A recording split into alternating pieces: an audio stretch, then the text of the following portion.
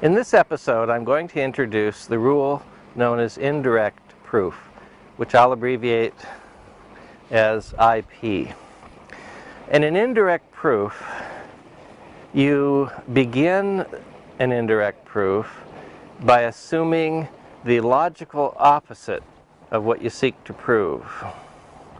You then show that that logically implies a contradiction, a statement of the form P and not P. And once you've shown that the assumption, which is the logical opposite of what you seek to prove, implies a contradiction, you then are justified in asserting the conclusion you originally sought to prove, which is the opposite of the assumption you made. So, I'm going to demonstrate an example of an indirect proof from the history of mathematics. This proof first appears in a logic textbook, in one of Aristotle's logic textbooks, where Aristotle demonstrates the proof that the square root of 2 is irrational. So to use the indirect proof method to demonstrate that the square root of 2 is irrational, here's what we do. We start by making an assumption. The assumption is going to be the logical opposite of what we seek to prove. So we're going to assume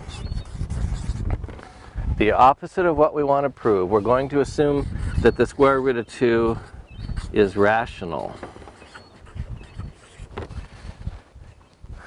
Now, I don't think the square root of 2 is rational.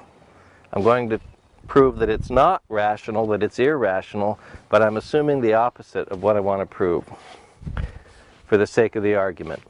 Now, if the square root of 2 is a ratio number, a ratio of two integers, which is the definition of a rational number, then there must be some ratio, a over b, that's equal to the square root of 2, where a and b are two integers and they're mutually prime.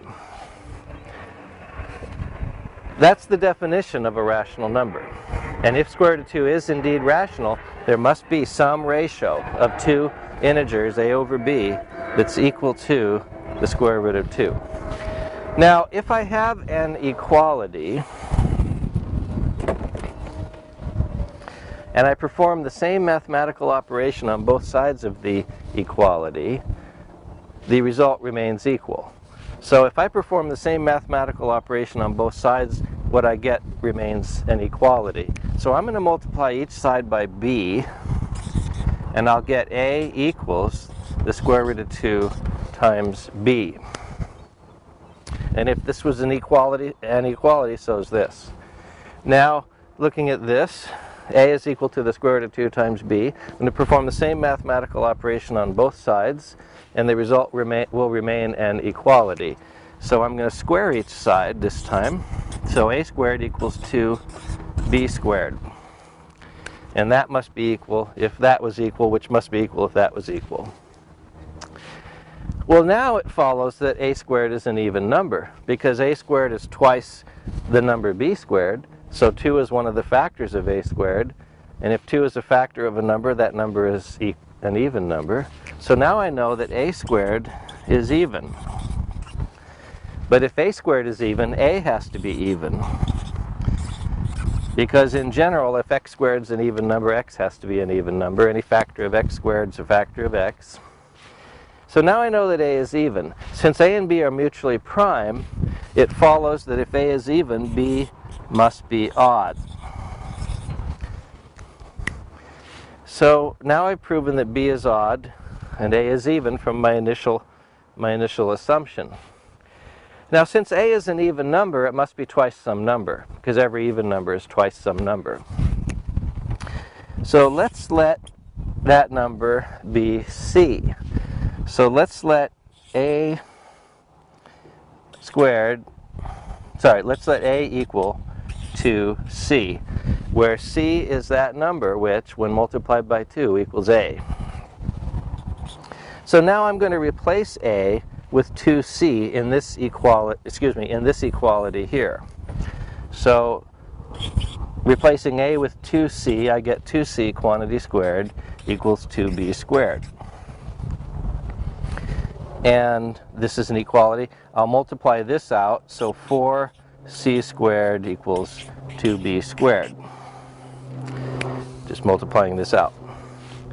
So let's divide each side of this equality in half.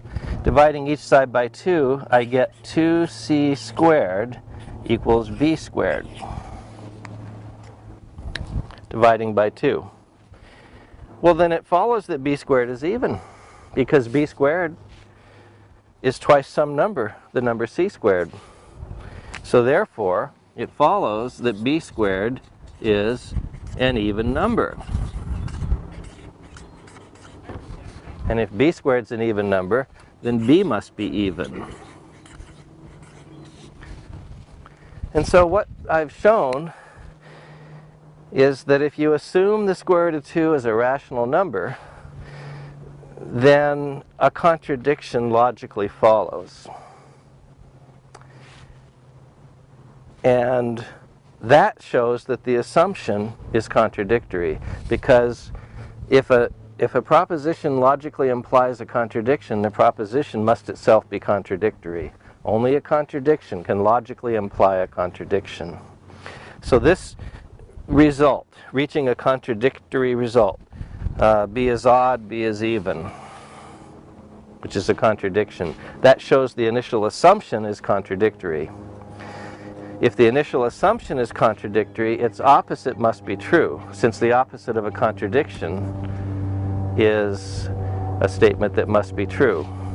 So the opposite of the assumption is the initial thing we wanted to prove, that the square root of 2 is irrational. So the way this proof worked is we began by assuming the logical opposite of what we sought to prove. We then showed that that logically implied a contradiction, a statement and it's contradictory. And that logically shows that the assumption must be false.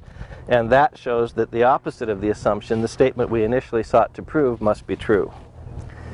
And so that's called an indirect proof, because instead of directly proving the conclusion in a series of steps, we do it in an indirect or a roundabout way. First we make an assumption, the opposite of what we seek to prove. We show that that assumption must be contradictory, and so we get back to the initial conclusion we wanted to establish. So it's called indirect proof. Now in logic, this procedure is used in the following way.